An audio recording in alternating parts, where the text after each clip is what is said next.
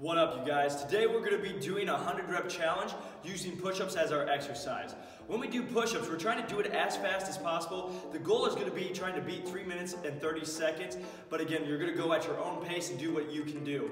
If things get too tough for you during the workout, you can always elevate it, go from a box or a bench to make it a little easier. But while we do our push-up, we're going to really focus on a couple things. We're going to focus on keeping that core tight and not letting those hips dip at all. We want to keep a nice straight line while we're doing the push-ups, and then focus on also keeping those shoulders about 45 degrees angles. That way you're always using the chest and the triceps, and we're not getting so shoulder heavy when we get out to that 90 degrees as a lot of us do.